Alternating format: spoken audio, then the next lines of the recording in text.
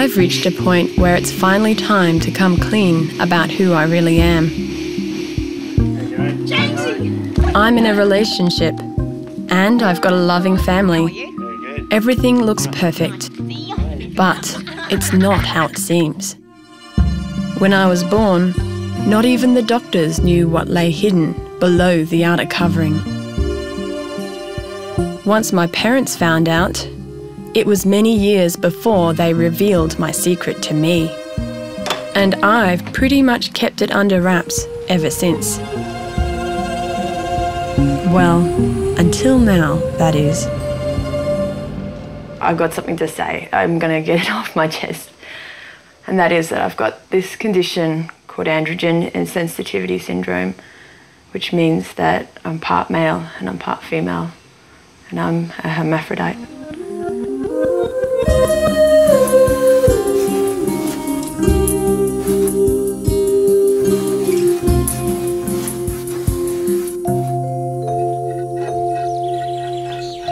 Our bodies straddle the divide. We're part God, part goddess, but that doesn't mean we've got both bits. Nowadays, we're known as people with intersex, or orchids, as we sometimes call each other. My kind has always been invisible, almost mythical. I'm on a journey to change that. I want to meet other people like me, and to get my own family to start talking after so many years of silence and secrets. Bonnie, my sister, is coming along and doing some of the camera work. We've been into filmmaking ever since our parents bought us our first video camera. I wanted to make this film for a long time, and it has taken a long time to make it because it's just been little by little coming out and just talking about these things. But generally I sort of feel like this is something I have to deal with on a daily basis, and just maybe have the camera on my face for this bit. Okay. Oh, it's got a great shot. I'm not sure how making a film with my little sister is going to go. I call Mum to ask if my parents want to tell their side of the story. I get the response I was hoping not to hear. But is it just because it's about this, or is it just generally? That's okay. I mean, like it's fine. I just have to admit that I'm a bit disappointed. I'm pretty horrified. Oh, like I can understand it. Like, of course, like I would have been completely amazed if Mum and Dad had actually turned around and went, yes, of course we'll go and be in this documentary, blah, blah, blah. I don't know what it would take to change their mind, but I don't want to bully them either. Well, I sort of was expecting it anyway. But, you know, you have to break away from your parents eventually, really. Do you want to get a shot of me putting the phone down? Yeah.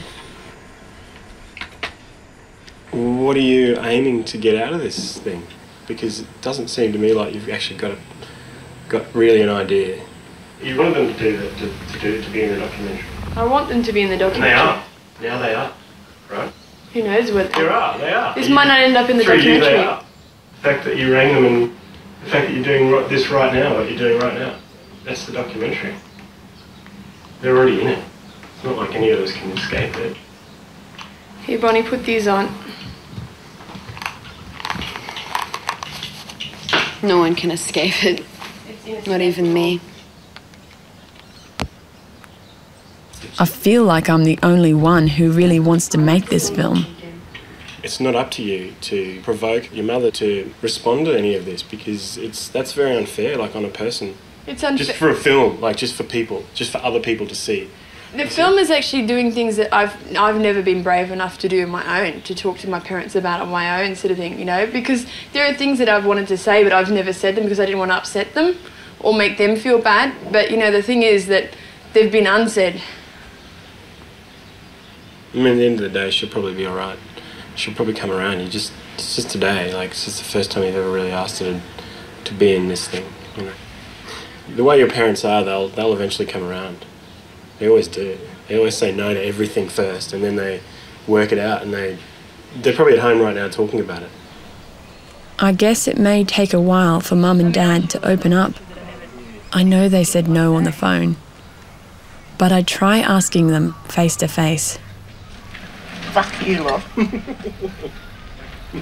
Let me out. She's probably aiming a bloody machine gun at me. Look, I don't mind talking to you, but I don't want it recorded. Okay? Why? Because I don't like the idea of what you're doing, okay? With me. I mean, if you want to expose yourself to everybody, well, that's fine, but I don't want to be involved. You said you would help me that time we came to Phoebe, help is a different... You said you'd be actually in it. Okay. No, I never said that at all. I have never, ever agreed to be in any filming shit ever. And I don't ever want to. I seem to have hit a dead end with Mum. I think you have to respect Mary if she doesn't want to be in it. Maybe there could have been a bit more discussion about things like that, but at the time, time just raced away.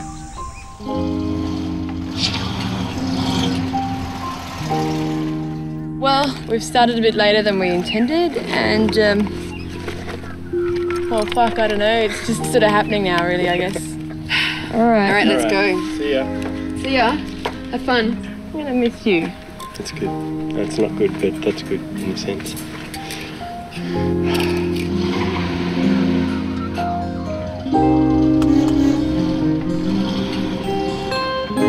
We have a long journey ahead, but I need to start from the very beginning. My parents met and fell in love in far northern Australia and got married soon after that. Together, Mum and Dad built a fishing trawler in my grandparents' backyard. A romantic voyage into what must have been a promising future. Nowadays, Mum and Dad are retired and have horses instead of fish. But back then, it was time to start a family. I was born a big-headed baby girl. I remember a strong sense of joy and wonder about the world. And with my two younger sisters, Sophie and Bonnie, life was one big adventure. So, there I was, a happy kid. But when I was 5 years old, a discovery was made that changed everything. We all start life without any defined sex. At 6 to 8 weeks, biological triggers set us on the path towards male or female. But for some of us, something extraordinary happens. We could be born with male or female-looking genitals, or somewhere in between, or sex chromosomes and internal organs that don't quite match up with how we look externally. There are many different types of intersex, and there could be as many as one intersex baby in every 100. For some of us, it's picked up at birth. Some of us don't find out until later, or not at all. I didn't start puberty until quite late, and I was painfully aware of the exciting changes my girlfriends were going through. I had to stand by as my friends grew breasts, got their periods, and got attention from boys. Look at that pretty face. I went to see Mum and I said to her in the backyard of our house in Townsville, you know, when will I start menstruating? And she said that I would basically never start menstruating. And I was a bit kind of like, why? And she said that I didn't have a uterus, and so therefore I couldn't get pregnant and I would never menstruate. Mum didn't really explain much more than that, but she did say it was something I should keep to myself. Slowly, my behaviour began to change.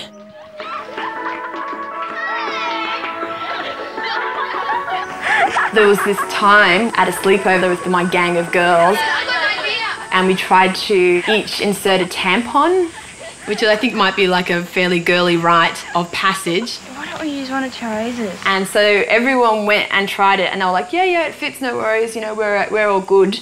And then I was like, yeah, well, I'll try it, and, you know, I should be right too. And then when I went to do it, it didn't work, it wouldn't go in. At that point, I was like, whoa, there's something much, much, much more wrong with me than not being able to menstruate.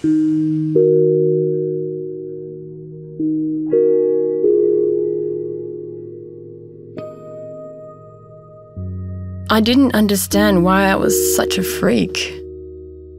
I lost all interest in school and fell out with my friends. I hated my mother. I hated everyone. Most of all, I hated myself. I'm depressed. To top it off, Sophie, my younger sister, had a boyfriend, even though Dad didn't approve. I wasn't talking to Mum at all. Mum and Dad were always busy working anyway. I knew that people knew more about me than I knew about myself. And I had that feeling the whole way along. It just made me feel like an alien, basically. Turn it off. At the end of year 12, my parents decided it was time to tell me everything. Mum took me for a drive and we parked by the beach. And we were both looking out at the beach, not looking at each other, just sort of staring straight ahead, and she sort of said, you've got this condition called testicular feminizing syndrome, and basically that means that you have male chromosomes. And I was just like, oh my God, I'm a boy.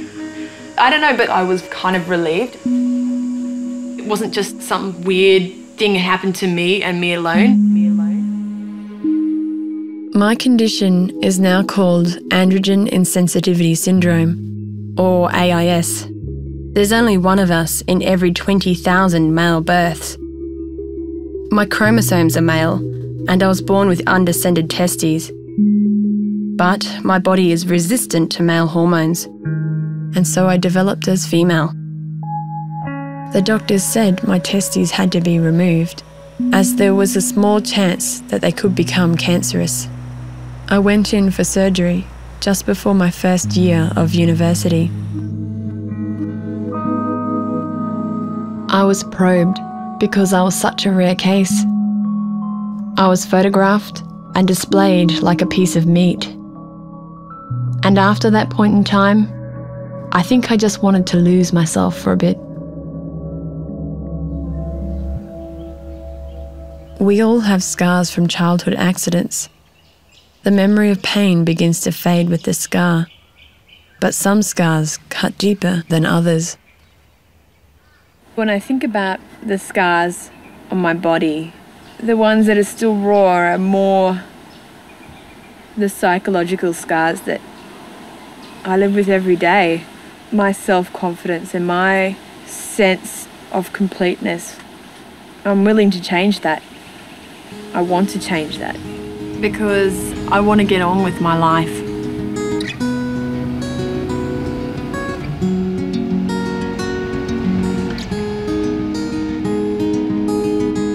After my surgery, I told my doctors I wanted to meet other people like me.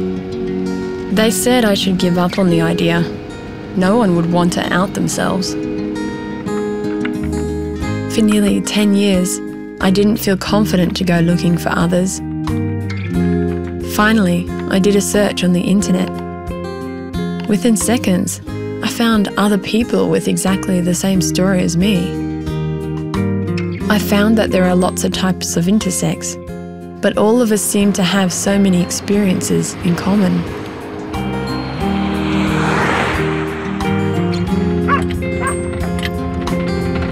We've only really talked on the phone, but I'm surprised by the level of connection Alicia and I have.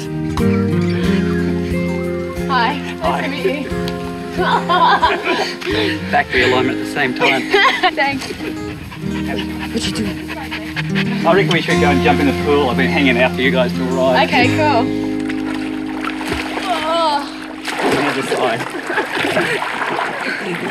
What do you reckon, like, about this idea of the documentary that I'm doing, like, actually being a little bit more open? Because I don't know, like, my parents seem to think I'm crazy.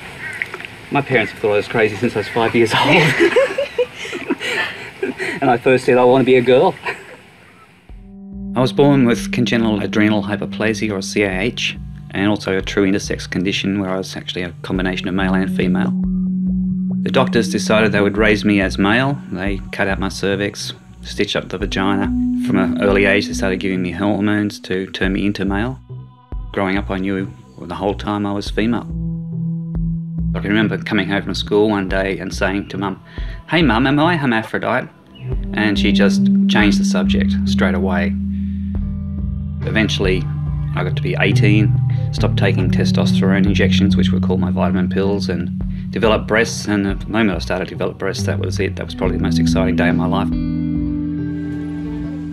My first job was as a stripper in King's Cross, where the Spruika used to advertise me as come and see the freak show. We've got a real life hermaphrodite on stage. I actually heard a doctor say the other day that we don't exist because as soon as you're assigned to one gender or the other, you're no longer intersexed. Well, you are intersexed your entire life. Do you want to explain how you got the scar? Yeah, it was a homophobic bashing. Somebody hit me in the back of the head with I believe it was a star picket, an iron bar. People have been aggressive to me in the past. They still are aggressive to me occasionally now. I try and rise above it, try not to get involved in the situation, try to walk away from it if I can. It's made me, I guess, see the ugly side of human nature and something that I don't want to be. So to my advantage, I guess I've risen above it, try and go above and beyond that aggressive behaviour. It still affects you. I'm impressed by Alicia's resilience. It seems like she's found happiness after everything that she's been through and hasn't had to do it by hiding who she is. Here we go, things are balancing out for you, Saji. Your perspectives are softening. You might even find other people more receptive and responsive to your ideas. It's amazing what a difference the soft approach can have on others. Alicia's generosity is inspiring and gives me confidence to keep going. Discovering that you're intersex can be an isolating experience. And because we never talked about it in our family, I grew up not knowing that my sister Bonnie also has AIS. Ready? Bonnie and I went through the same tough times during adolescence, but we never shared any of those experiences. We were separated by age and the family secret.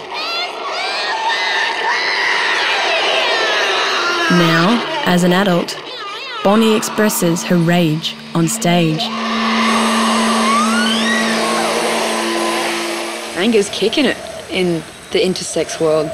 Like I really deal with my anger in most situations, like in personal confrontation and stuff like that, really well.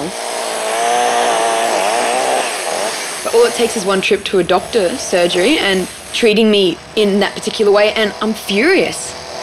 Furious. Just so furious. Bonnie found out about our condition when she was around 11 years old and had surgery soon after to remove her testes. I actually remember it, like the way that it exists in my memory is that like I went in for a hernia operation, but when I actually look back at it, that's what I was told to tell everyone else. So obviously I just started believing what I was saying all the time to people, that I was having a hernia operation at that, you know, to fix a hernia. But no, what they did is it was like I had my testes removed. Yeah. So what did they tell me? I don't know. I was quite young, and I think there was a bit of a trauma that was involved with it. You know, like I certainly have a huge scar, physical scar. It was kind of exciting. It was this thing where I was the center of attention. There was this strange thing going on. I felt like I was special. I always knew I was special. But like I was really special. It's like so special that they wanted a bit of me.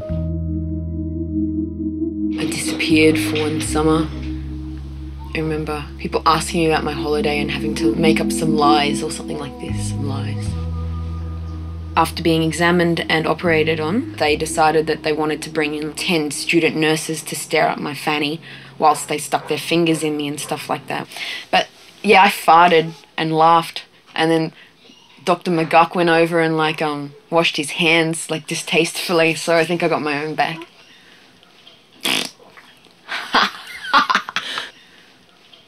I was pretty much told that I had an abnormal body from a very early age by medical officials and my parents and stuff like that, you know. And at the same time I was offered actually no healthy model of what a real body was like, you know, what is a normal body. The idea of normal is in flux. Nothing in nature is normal. And we're a complete example of that.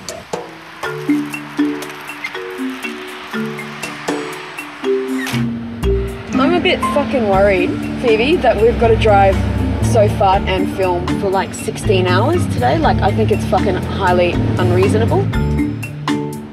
When Bonnie and I get in a bad mood, we basically stonewall each other. We need to spend time together without any pressure.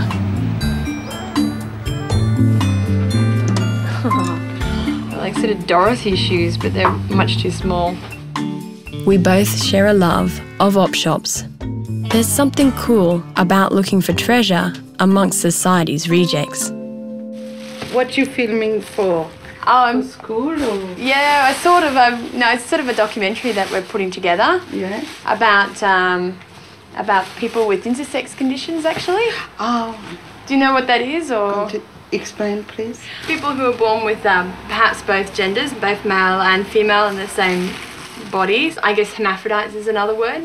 Okay, now I understand better. Yeah, it's actually a personal story. But it's a bit embarrassing to talk about it, but yeah, anyway. I think it's great what you're doing. Oh, really? Yeah. Oh, cool, thank you. There should be more young people like you. Okay. Thank you. Thank you.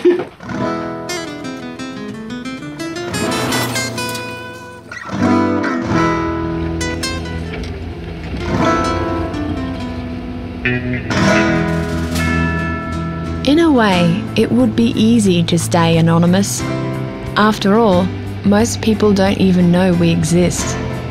But it's fun to be more daring, to stick out from the crowd. You got the charges? What do you mean? I'm just wondering if we like got them all, that's all. Well, I never touched them.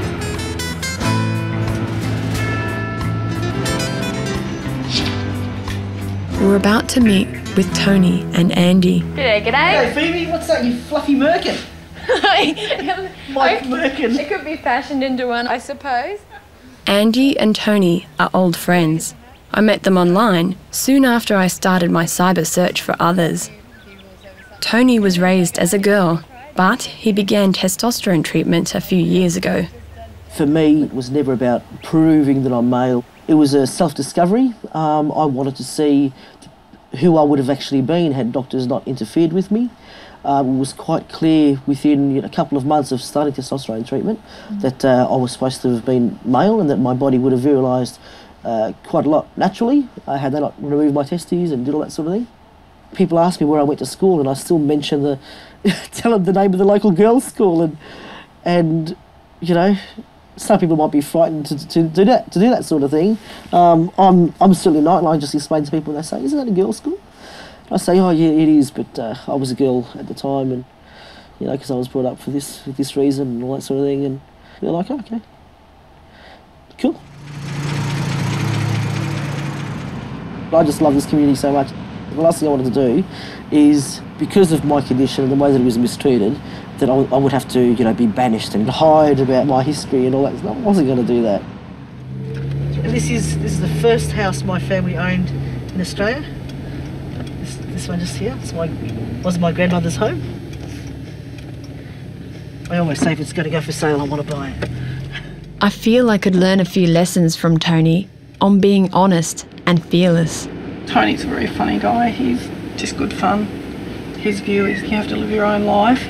Who cares what other people think? Is that another cigarette? Are you my wife? Yes. Stop it. Andy has the same condition as Bonnie and me, but was raised as a boy. I found out when I was 30, And I was just pissed off. I was just so, that's the only way to describe it. I was just angry and really, really pissed off that I hadn't been told. Tony's been a huge influence on me to be who I am.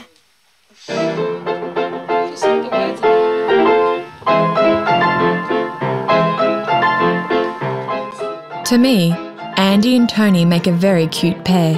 The tall, blonde former army engineer with the Maltese pocket dynamo. But Tony assures me they're just friends. He's not ready for a relationship. If it was about intimacy, I probably would have stayed as Antoinette, because Antoinette had a lot more intimate encounters than Tony has. But I can't even imagine at this stage having a full-on relationship with someone. I need to be able to, be with someone that's comfortable with all of that. But I'm not comfortable with all of that exactly yet myself, with what I have and what I don't have. So the intimacy side of things is, Don't know if that'll ever happen, but, it's something that I'll have to deal with. When I was growing up, the idea of intimacy freaked me out too.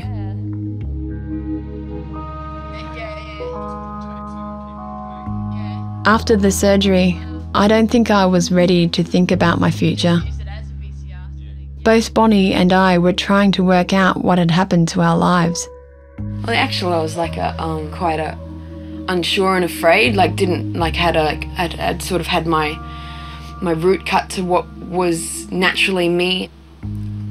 I became like a master of lying, master of fantasy and creation of reality. I was also searching for ways to escape who I really was. I was alone. I was very lonely and at university in another city, and I was bulimic. The people I was meeting, they were into all sorts of psychedelics, so I was just from some kind of weird nightmare place. What was your idea of me at that time? I thought Bonnie, you were very together compared to me, kind of thing. I just thought I can remember that I had a sense that you looked up to me, and that I should be a really good example to you, but my world felt like it was falling apart, whereas you seemed to be okay.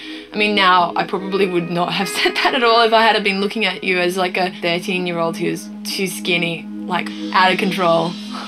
Well, you're right, I really did look up to you. And your idea of hell was my idea of heaven. In some ways, it was fun, and a chance to have the adolescence that I thought I'd missed out on. I was experimenting socially and sexually. Somehow I stumbled into a few relationships, but I was terrified. Maybe I wouldn't be able to physically do this, to have sex. And all the doctors that saw me seemed to confirm this as well. With pain, Bonnie and I remember when we were prescribed dilators to lengthen our vaginal canals, with the aid of tight, stretchy Bombay Bloomer underwear. I actually was extremely envious that you got these quite fashionable things that you're supposed to shove up your mutt to stretch it, to get you ready for the prospective partner that would come later on in life. I had these lovely white cylindrical, they look sort of like this. Actually, incredibly much like this. Only they were really sharply speared at the end. Why give us pieces of plastic that have absolutely no representation or look nothing like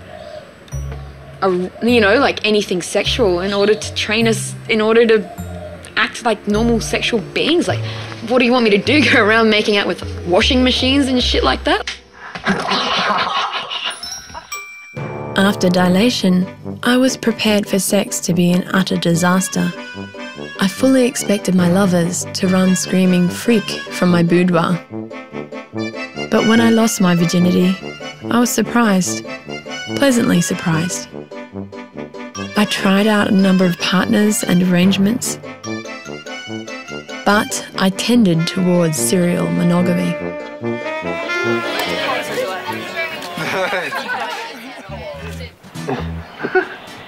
Finally, I met someone who I felt completely at home with.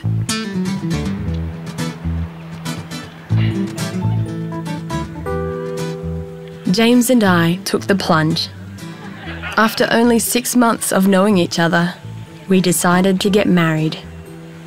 It was love and lust at first sight. I think within the first 2 weeks of being together, we kind of knew we're just so into each other, and we're like shagging every opportunity we can get. Didn't really matter where it was. I didn't always tell my whole story to people I hooked up with. But with James, I decided to be honest from the start. Once I actually found out about what AIS was, I was confronted with the fact that I thought I might be gay myself, because genetically you're a male. But I think you can fall in love with the person, and whether that person's male or female doesn't really matter. So I remember thinking, if this person has been through a lot like this, then they can pretty much handle most things in life. Let's just go for it and live with what comes. I think that's our philosophy, really. Falling in love and marrying James was a whirlwind. Something I thought would never happen to me. But we had to face early on how my condition would affect our lives together. I can remember you said something like, you know, if we're together, then you should know that I can't have children and that we'd never have children. And I was thinking at the time, whoa, this is like just going way beyond where I'd thought like a first night together kind of thing would go. I'd never imagined a little me running around. I'd always imagined being an uncle or so I didn't fear not having my own children. It's probably more been recently that I'm thinking about that sort of stuff more, and you know, I think it's okay to provide a good home to somebody that might not necessarily have one. James and I start the process of becoming a family, looking at adoption as our first option for parenthood. I was ringing up regarding the invitation to express interest. Okay, so While this is the very early start of a long process, it's one we've begun in earnest. Bye.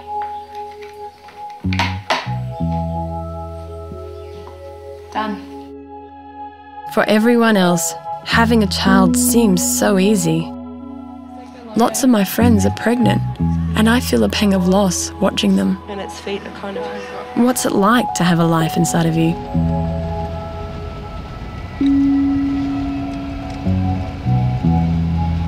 Oh my god!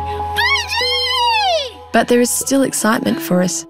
James rings me with good news. We've been accepted onto the register to adopt a child. He read it beforehand, and he read it beforehand. He was pretending to open it up, and oh my god, I just can't believe it.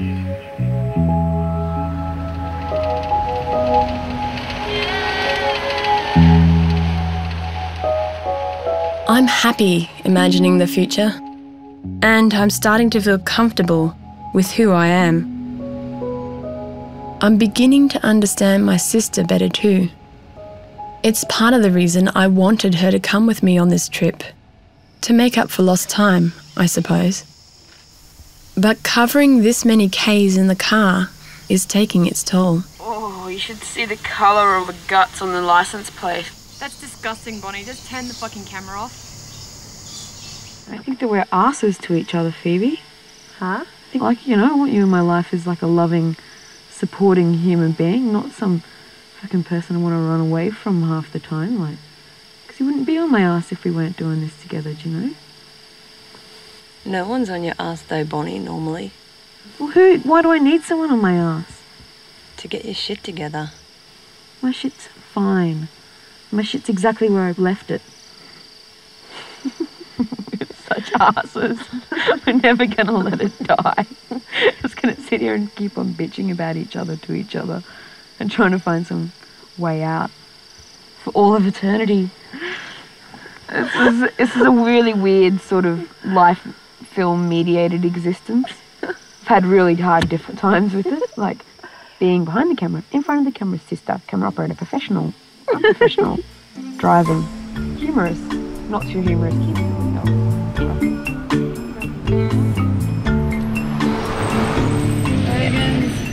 This lane sucks. While I'm on this journey to meet intersex people, there are some family issues I need to confront on the way. We've come to see our sister Sophie. Sophie doesn't have AIS. She can have babies, but she is a carrier of the AIS gene. As a kid, I always saw Sophie as the bossy one, the middle child trying to assert herself in any way possible. Sophie? Are you hungry for the camera?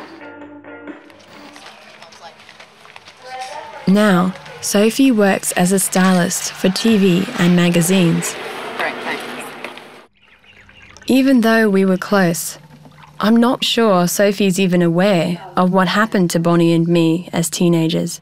I think when you and Bonnie found out, I can remember not being told. And I think you had told your friends at school, some of them, but I didn't know, and I actually found out through one of your friends rather than from you or Bonnie or Mum or Dad. I just remember that that we weren't allowed to tell anyone, that it was really secret. I guess once the secret was established, that was then very difficult to break the pattern. To break out of it, yeah, definitely. Yeah. It's like, how do you talk about something that you've never actually talked about? How do you start that conversation? And so you're a carrier of the gene as well, you know, like, how did you find that out?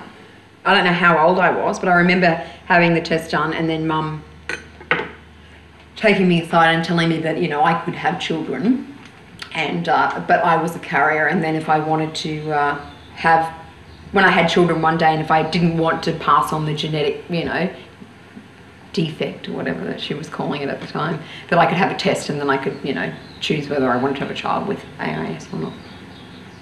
Would you have a child with AIS? Yeah. There would be no, like, I mean, they're no different to normal people. No, normal. It's the same. For me, this conversation is a breakthrough. I can imagine the idea of passing on our condition could be a little scary for anyone considering parenthood.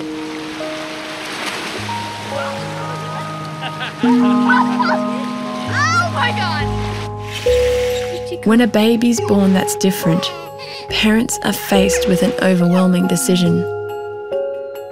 Modern medics have experimented on our bodies with surgeries and hormones on a quest to make us all the same. And these days, with prenatal screening, some babies with intersex may not be born at all. I think about Mum and Dad and the decisions they had to make when we were kids. I realised I can't pressure them into talking, but I can still hope.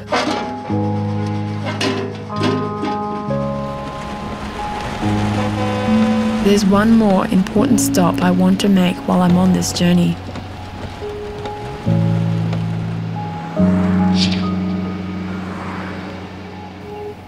Hiya. That's good. Yeah, it's nice to see you too. Long no see. It has been a while. Yeah. Chris is he was my photography teacher in high school. It's amazing, isn't it? Yeah, I know. And we didn't know that there was like that connection, I suppose, that we had both had this intersex condition, I suppose. No, and I'm even more surprised to hear that you both are. Yeah. So that's fantastic. Well, join the club. Chris was one of my most influential teachers, and it was a total shock for me to find out recently that he is XXY. Also intersex. I was really nervous coming here, actually. It's the first time I've sort of connected with someone who has a connection to my past when it was all a big dark secret. So I was still sort of really finding myself, so. Oh, well, all I remember is basically that you were a bit of a tearaway, which is good. I remember Chris as a wild-haired free spirit at school. I don't think he made a point of concealing that he's intersex, but I guess we all have sides to ourselves, that not everyone sees. Now I've got something to show you. I was how should I say, I was looking around, I tried to find some of the photos I took when I was doing your course. And yeah, this is a little self-portrait I took. My goodness. I think I was a bit obsessed with that whole kind of feminine mystique at the time. And I had this as well. This is actually, do you remember this? Do you want to read it out aloud? Okay, welcome to the course. This is the beginning of your life in a little black box of fascinating illusions interpreted out of magic moments. Using the light of day or the flash of electronic inspiration, the flood of power bent through glass and poured out like an alchemist upon the acetates to reveal the elixir of a certain and extraordinary life waiting your command. My goodness. Some of the lecturers thought I was quite mad. I was brought up in a boys' boarding school from the age of 8 to my 18th birthday. I realised that my testes were atrophying and I was starting to develop perfectly normal female breasts. As a result of that, I got mercilessly teased. I remember one particular occasion where I was physically picked up by about 10 blokes and shoved into the latrines and rolled in the piss trough. And I thought, well, if I ever get the courage to do something about this, I will. But in those days, it was extremely difficult. And whoops, I can see myself reflecting back and I can see the tears rolling in, coming up, even talking about it. But what I did is I ended up having a bilateral mastectomy, not because I wanted to, but by the sheer public pressure of being different. And thinking, why should someone have to go to those extremes to fit into society? No one should have to. Your story is very poignant for me because I had the kind of surgery to make me more female in some respects. I'm used to being just a little bit cautious, a little bit, what do I tell this person about myself? What do you think about this film? Do you think it's a mad errand or? No, why should it be? I don't know. No, of course not. I think it will achieve something that you could not have otherwise imagined. I think it will release you. Well, I hope so. That'd be good. Lots of different things, but at the same time. I can only imagine what it would have been like to have these kinds of conversations when I was growing up. Instead of feeling like I was all on my own, I now know that I need to return home and face up to those closest to me.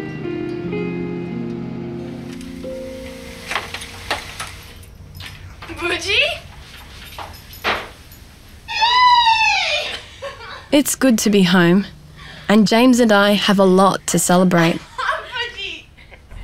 We start looking for a house to buy. What do you reckon of the house? I think it's very nice.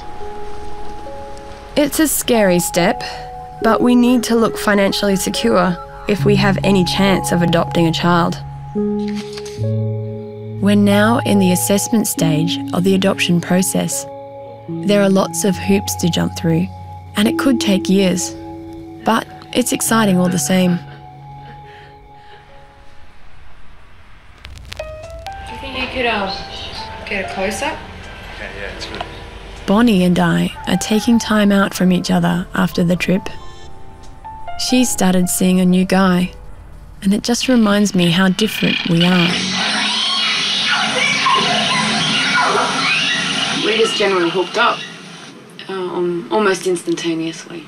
It's hard to say because, never try and overanalyze the extra magical moments, We could spend a lifetime trying to explain the particular moment as the way a high-speed car racer would spend several hours describing the few moments of a car crash.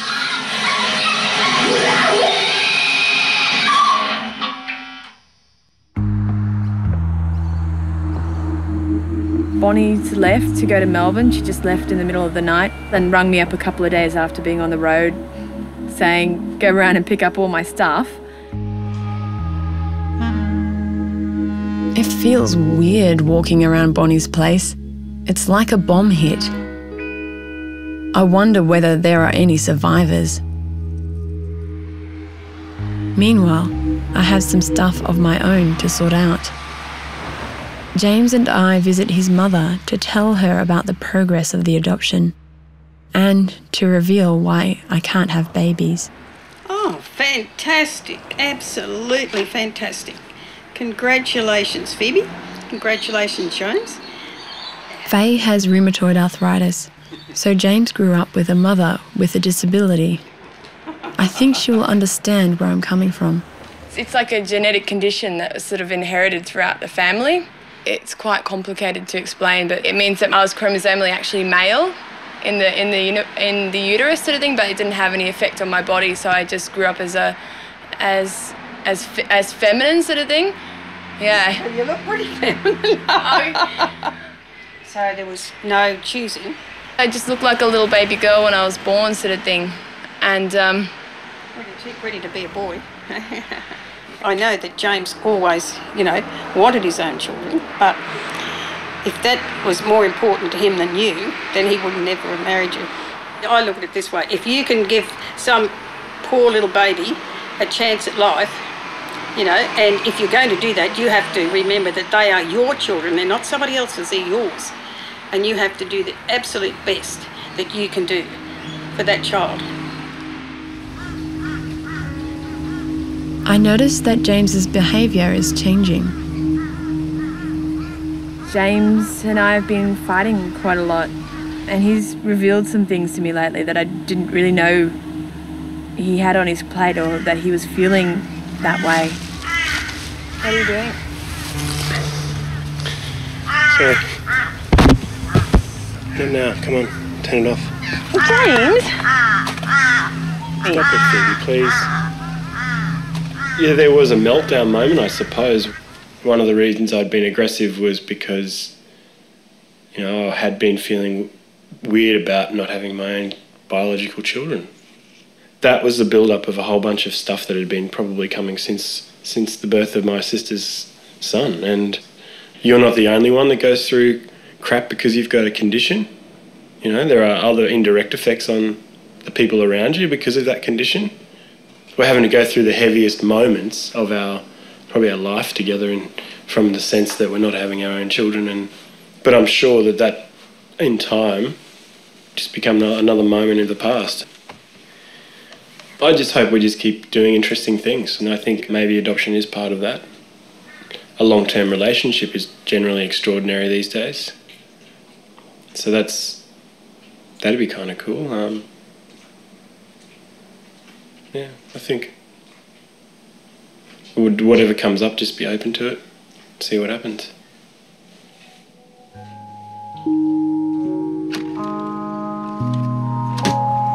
A few weeks later, I get a letter from Mum. She says that she's willing to talk. This changes everything. I ask Bonnie to come back and finish our journey.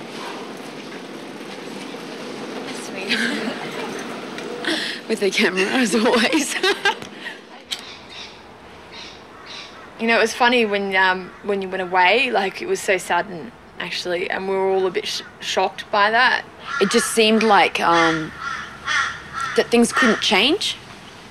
After so much time's gone by, we still reverted back to these roles that we've adapted. I suppose both of us were stuck. Everyone has their moments. Everyone has their moments of insanity. Everyone has their moments of doubt. James, Bonnie and I make the trip north for a family reunion. Thanks for coming back for me.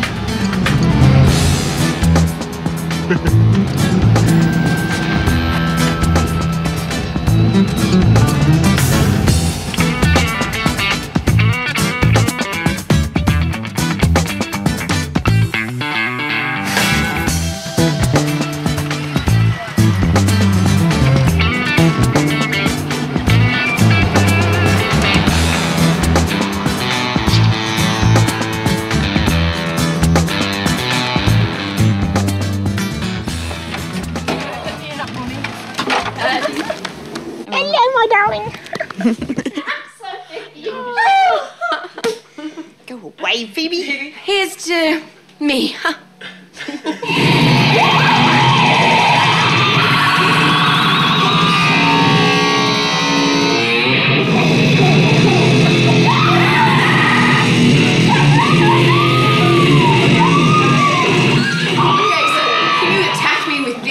Well, Dad takes a few. I will always love my family, but we really need to talk about one burning subject.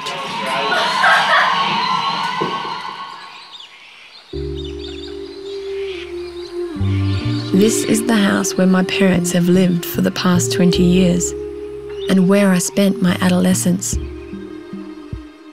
It's strange how coming back home as an adult can bring childhood memories flooding back. I find some baby stuff that Mum has kept hidden away. It's a reminder of why I have come. Mum's finally ready to talk, but I have to pick my moment carefully. I decide to tackle Dad first. Well, from the day you were born, you were very independent. You were easy kid to bring up, and yeah, very self-assured, confident. I suppose your mother told me, and went to interviews with doctors. It was just a matter of accepting it. Yes, I did see a change after you'd had the surgery, and yes, I could see that your outgoing personality and had changed somewhat. Whether I was happy or not, I just had to go ahead, and it had to be done. But you know, there's only so much the parents can do. I mean, you'll find that when you become parents, there's only so much that you can do. I don't have any regrets. I did pretty good, actually. I think Dad's relieved the heat's off him, but now it's Mum's turn. So, why did you decide to take part in this interview at this stage? Well, I've just rethought a few things in my life, and I just thought, well, if it's going to help you, I'll help you. I don't want to do it. I don't get any pleasure out of doing it, and it's certainly doing what? Having this interview.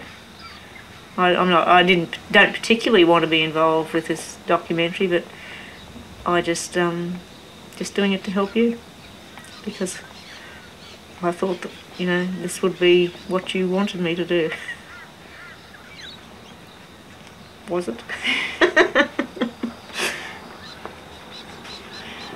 Okay, well that makes me feel a bit guilty. Oh, fucking hell, it's about time you had a bit of guilt. I've had it all. When you were very young, you had a hernia, and then later on, after Bonnie was born, she had a similar hernia, and when the doctors repaired that one, they discovered that she had AIS, and then they tested you and found that you had it too. I was probably a little bit angry that I hadn't been aware that there was a possibility that I had a condition that I could pass on, and then later to find that I'd actually passed that condition on to all three of my children was a bit, what's the word I can use to describe it? Well, I felt rather guilty, I suppose.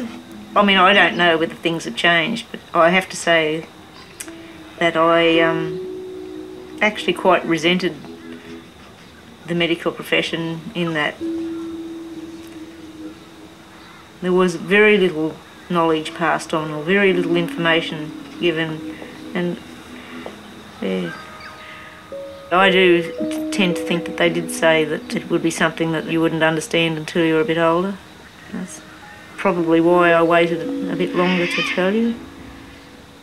I mean, nobody sets out to deliberately do things that are considered bad parenting, but in spite of your muddling mother, you've managed to pull through very nicely, and I'm very proud that you're my daughter.